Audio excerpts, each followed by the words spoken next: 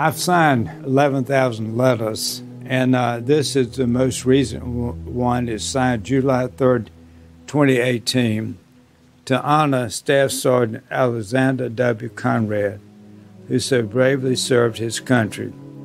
I humbly share a quote from a man who eloquently articulated the legacy that our fallen heroes have left behind.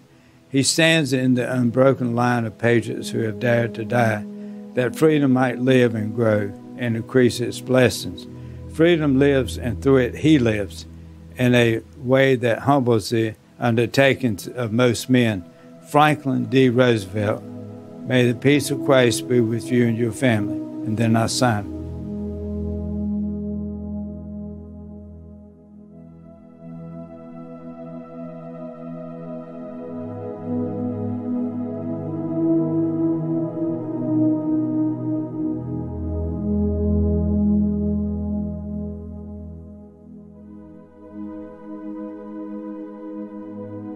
I've really been somewhat embarrassed, to be honest with you, because I made the mistake of voting to send their son and daughter to die for this country.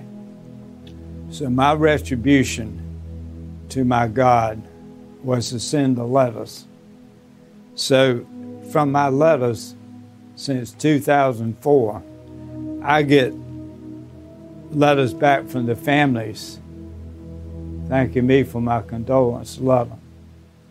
And it really makes me feel guilty that they wrote me back because I should never have sent their child to the war.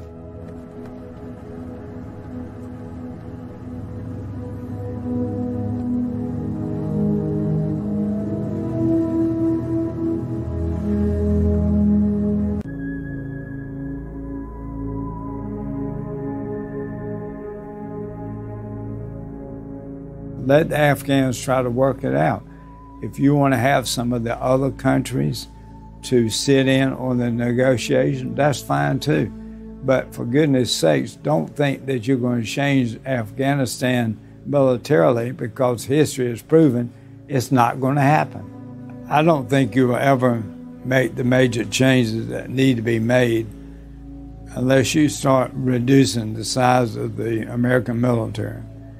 Give the Taliban their leadership, give Gandhi and his leadership a chance to negotiate. If that can't happen, then try, because I don't think America can dictate in a foreign country, and especially in Afghanistan. To me, you can have diplomatic influence if you remove your military presence and give the Afghans a chance to negotiate. I don't think you can do it as long as you've got troops in uniform walking around Kabul and these other parts of the country.